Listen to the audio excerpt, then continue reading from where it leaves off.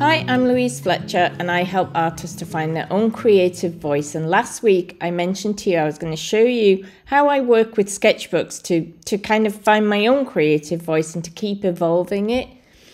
This is an altered book, meaning this is a second-hand old book that I bought in a bookstore and I'm now changing and using as a sketchbook. And something I've not done massively, but I'm really enjoying it because in these altered books, the paper is amazing. Now, I collect collage papers from all over. There's gift wrap, there's paper bags, there's vintage papers that I buy in antique shops or on eBay. There's old letters people have sent me. There's scrapbook pages. There's old photographs.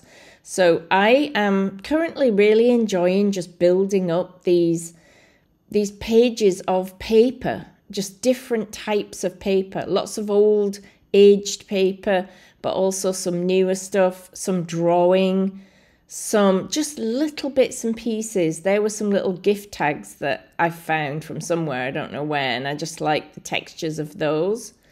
And there's no rhyme or reason behind why I'm doing what I'm doing, except that each of the pieces of paper really interests and intrigues me.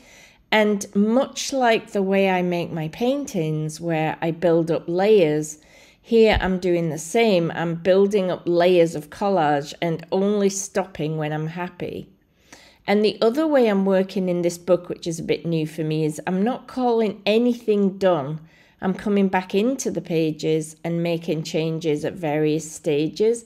And so I may come back in and change these pages, even the ones that you're seeing now. And I'm moving between sketchbooks.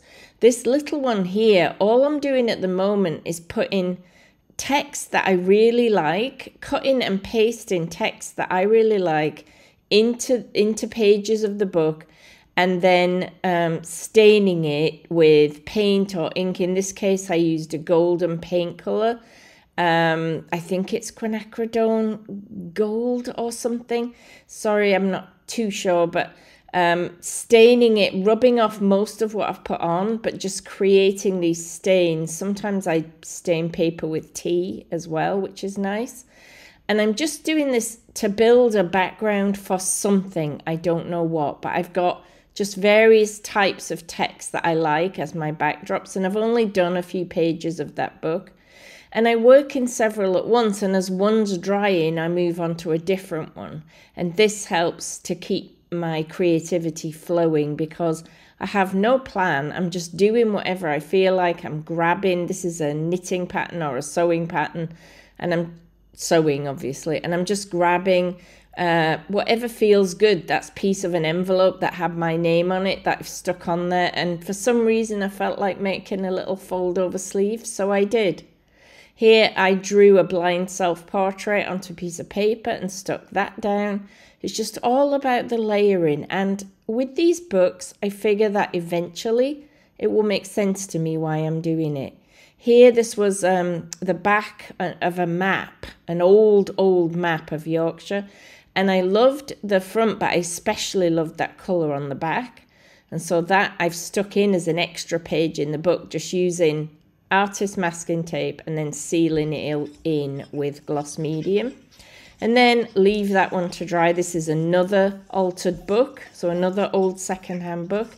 And here, I just built up one spread and I thought I would show you that. Just again, doing whatever I felt like doing. I do like to have tidy edges on my pages, so I trim them. I know some people don't do that. Here, I just felt like having some text. It's not anything that anyone could read, but I know what I was writing. And often I do this, by the way, in art journals. I'll write and then cover it up. Here I used some coloured charcoal just to create some smudging. I didn't love that effect, but by the time I finished this page, I did quite like how it was looking. I got here an oil pastel and just made some big bold marks, which I really liked that. And finally, I think I finished this one off with some paint. Subsequently, I kind of muted this white paint down a little bit with a stain of something, but for now, this is where I left it. Next week, I'll be back to share with you where some of these books have got to.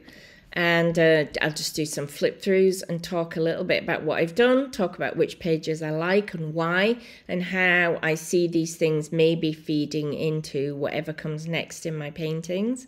So stay tuned for that. Make sure you subscribe to the channel. Make sure you also sign up for my newsletter if you're not already on it, because every Sunday I send out all sorts of valuable info for artists. So do make sure you're on that, and I'll see you next time. Bye bye.